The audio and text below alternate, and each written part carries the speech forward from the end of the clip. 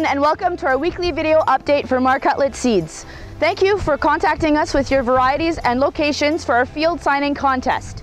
We'll be accepting entries for the Jets tickets draw until next week, and our winner will be announced in the next video.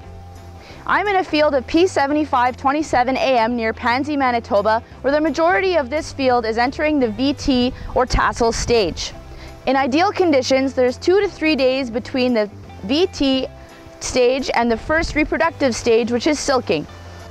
The highest water requirement in corn is the transition between the vegetative to the reproductive stages and through kernel blister. At this time, the corn plants can take up approximately 1/3 of an inch of water per day. With our heat units still 20 to 30% above average and our precipitation catching up to the normal, corn continues to progress ahead of the calendar date schedule.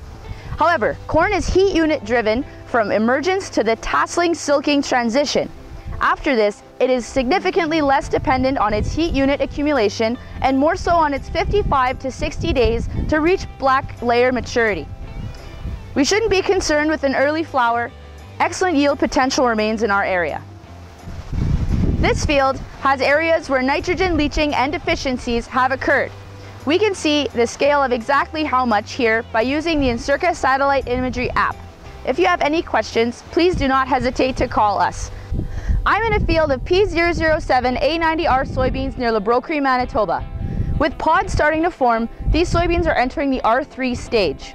They will continue to flower, although 60 to 75% of the flowers will be aborted throughout their growing season.